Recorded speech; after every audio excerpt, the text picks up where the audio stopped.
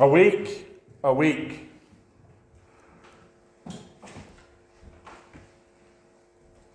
It's interesting here that the prophet Isaiah is telling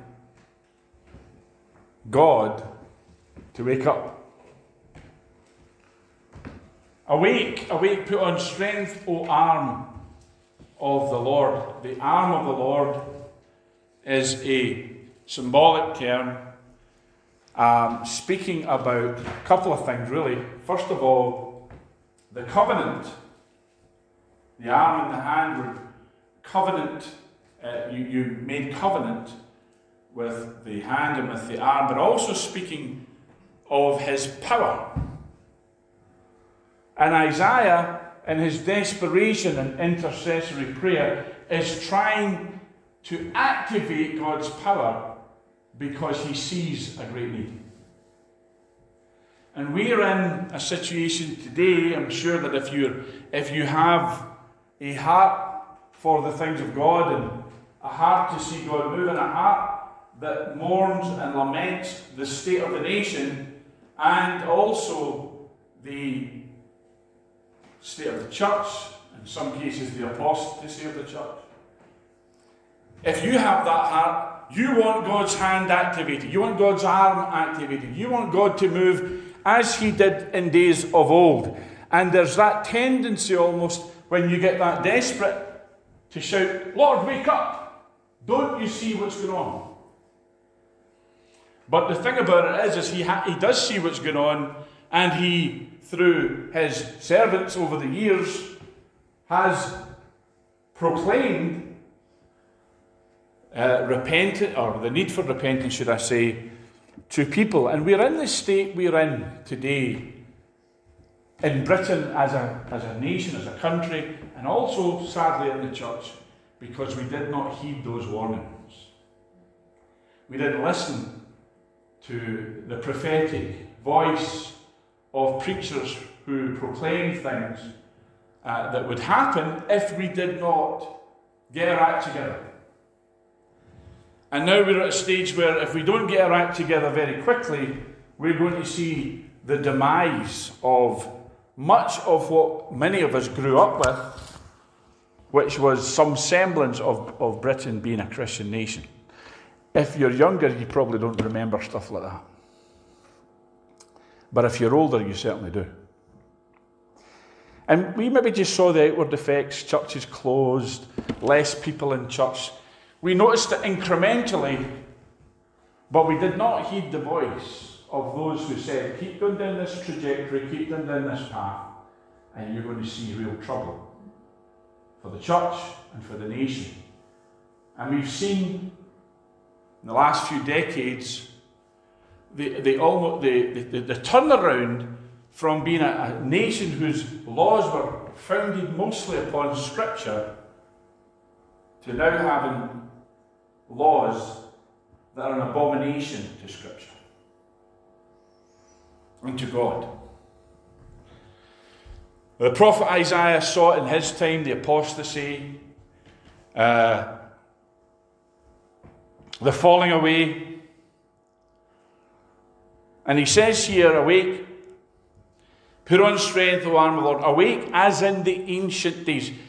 You see, Isaiah understood from history, from biblical history you could say, that there were ancient days when God moved mightily and God delivered his people.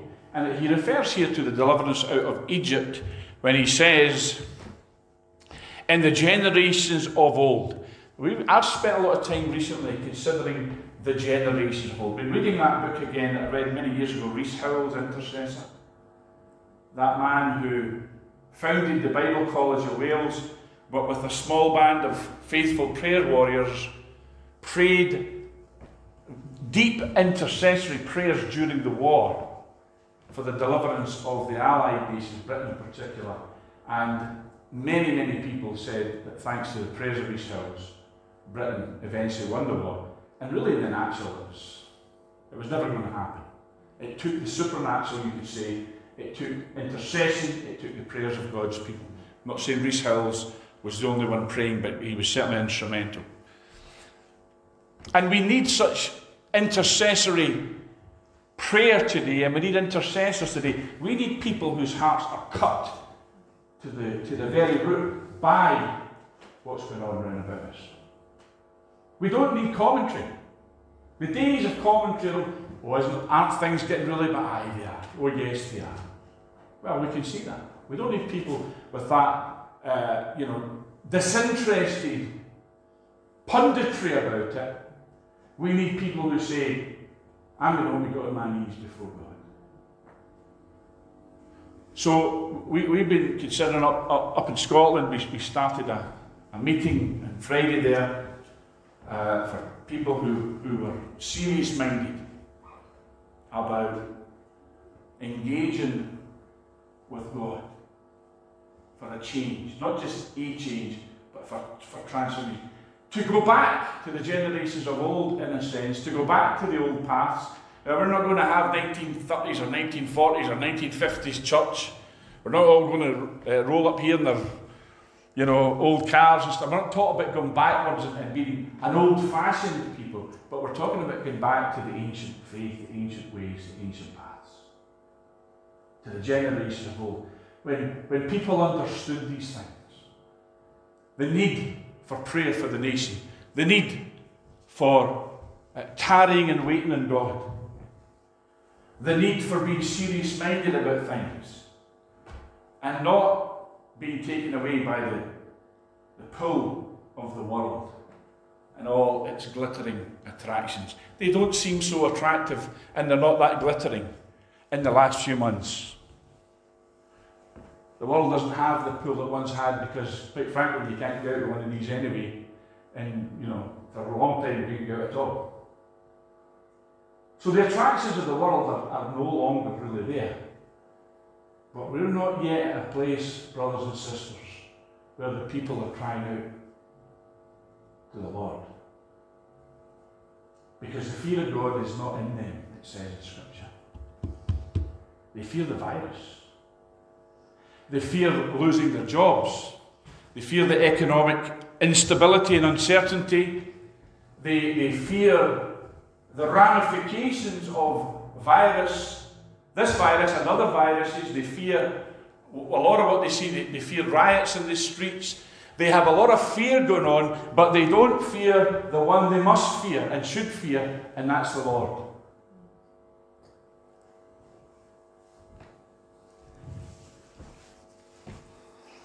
He says, Art thou not it that hath cut Rahab and wounded the dragon? Prophetic symbolism. What does Rahab mean? It means the great harlot. It's speaking about Egypt.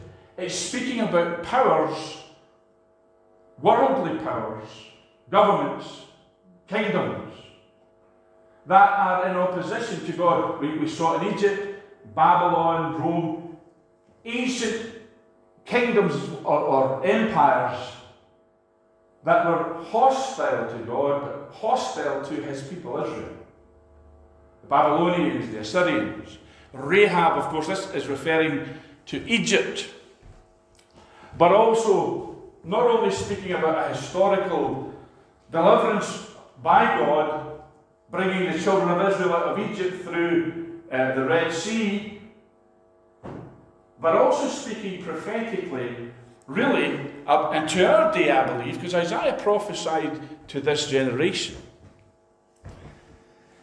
speaking prophetically of any world system that arises from the sea of humanity. That's why he speaks about the dragon or the sea serpent, the Tannin. And we see it in our day. We see it in institutions like the EU and other organisations or groupings of nations, empires. And interestingly, I think I shared this last week, I heard a lady speaking, and I'd never thought about this like this, but she said that you think of the masses of people that are on Facebook and Twitter and Instagram, these things, they are actual nations in a sense. They're groupings of people. Virtual nations, we would call them. But it's interesting when you see these things rising out of the earth, they're always hostile to God and his kingdom. Always. That's what the Bible calls it, Mystery Babylon, Leviathan. There's many names for it.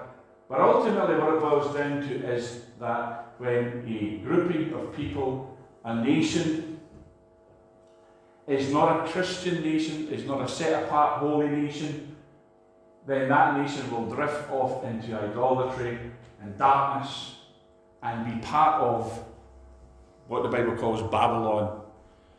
And so he's saying there, you've already dealt with this problem, bringing your people out of the dragon system, Rahab, Babel. You've already done this, Lord.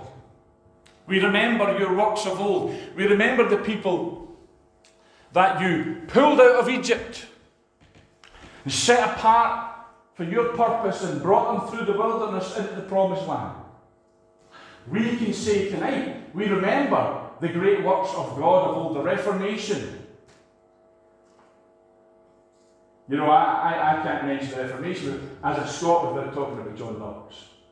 I know you had your Reformation heroes, if you like. But the Reformation that took place, yes, there were, if arguably, secular aspects to it, but it was a deliverance from popery, superstition, priestcraft and idolatry that took place here in England, it took place in Scotland and across the British Isles. Then we see God's mighty servants, men like Whitfield, and Wesley,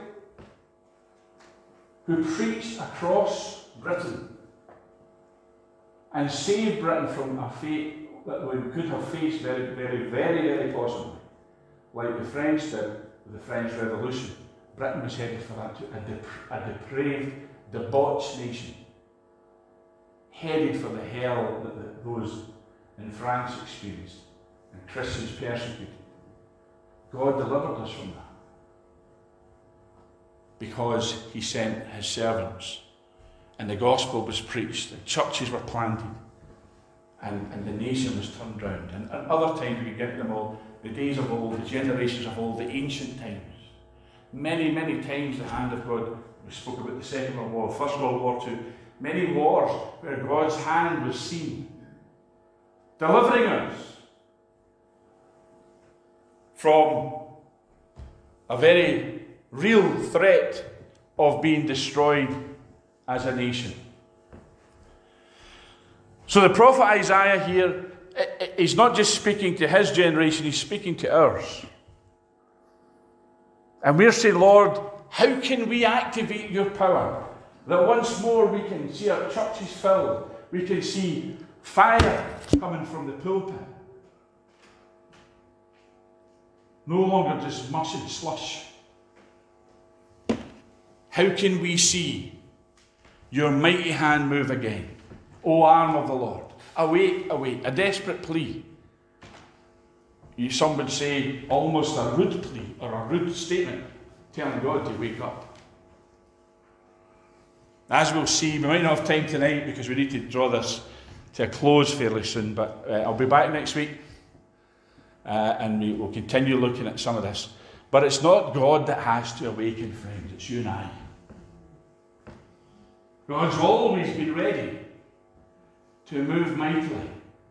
It's us that's departed from him, not him that's gone on holiday. Or as many, and sadly some Christians think that God is in this place where he's decided that he's going to be distant and aloof and no longer compassionate. No, we're the ones that have drifted away. Anyway, he says here, art thou not it which hath dried the sea? That's talking about the Egypt deliverance. The waters of the great deep hath made the depths of the sea a way for the ransom to pass over. There's a prophetic message here because the sea, the many waters, is the world system and the peoples of the world. And we need a way out of being stuck in Babylon, the many waters of Babylon. We need to walk over in dry land in a prophetic, symbolic way, if you understand, a metaphorical way. To escape Babylon and be what we're purposed and destined by God to be in Britain, which is a holy nation. That ancient name for the British Isles, Albion, meaning the Holy Isle, the White Island. White signifying holiness, and holiness being set apart and separate unto God and His purpose. You might say, well, we've heard this before. We hear it all the time. Yes, but we need to hear it until we get it. I don't want to live in a Britain that we live in today. And let me just say this. I live in probably the most oppressed part of it now. Or oppressive part. Try living under Nicola Sturgeon for 5 minutes and tell me you've got it hard here. Therefore the redeemed of the Lord shall return and come with singing unto Zion. Isn't that good news? We're coming back, singing. We can take the mask off. I know some of you already have, and you're singing, and some are just humming, and some are going, oh, what are they doing? But the redeemed of the Lord shall return with singing to Zion. I keep saying this. Zion was the fortress city in Jerusalem. It was a fortress city.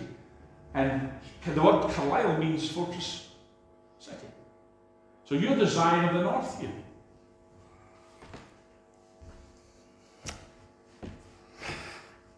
Everlasting joy shall be upon their head. They shall obtain gladness and joy, and sorrow and mourning shall flee away.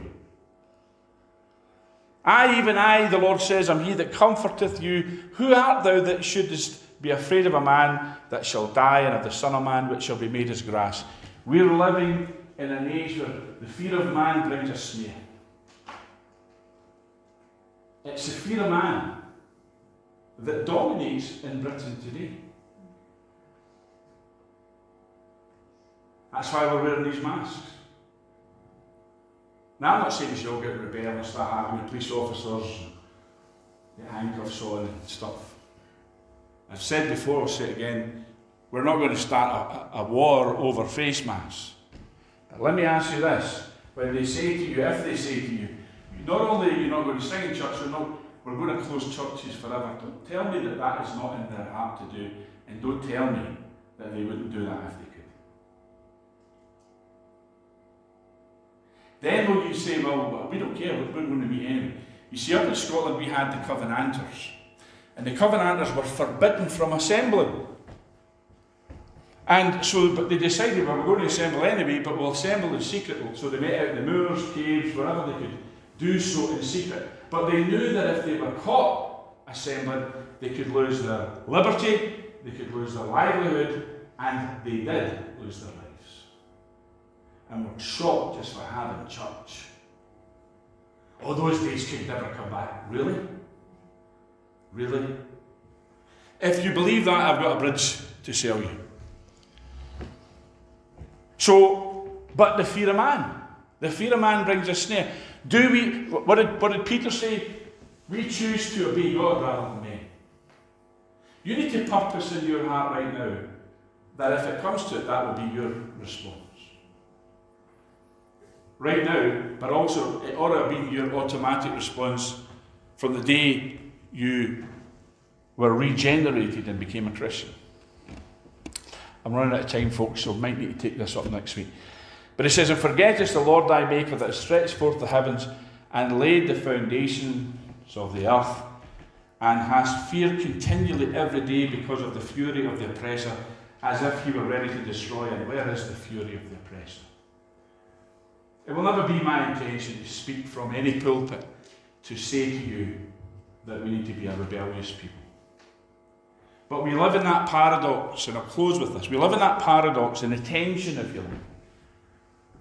Being that because we're God's people, because we have the Spirit of God within us, because we're Christian, we're disposed to be law-abiding people, aren't we? We're disposed to be those who would support law and order, support the government, support good government. We're an obedient people because that's who we are. That's our DNA as Christians. And so we would always support government, law and order, particularly good government, sensible government. But if you are a Christian, you will, I'm sure, agree with this, that the minute you detect tyranny or injustice or corruption in those who rule over us, everything in you rises up to resist that. Resistance to tyranny is obedience to God. Many have been claimed to have said, I think Tyndall, John Knox, those two will do for me. Resistance to tyranny is obedience to God. So when we see antichrist governments arise in the earth, when we see laws that are against God's word being passed in the earth, when we see that you can go to bingo, snooker, pubs, you name it, and you don't need all this stuff on, and you can mingle like you like, but you have to come to church and sit there like that, with a mask on, something is going on. And it's time we stop pretending that it wasn't. And you can be an obedient citizen, you can be a good citizen, all of that. But let me just say this to you.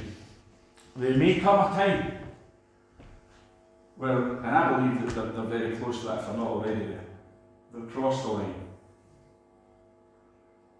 So we need to be people who are, and what do we do? What's our response? Very, very quickly, before we turn to the Lord's table. The most immediate thing we do is pray. I say that every time, don't I? Pray. Fervently. The effectual prayer of a righteous man availeth much.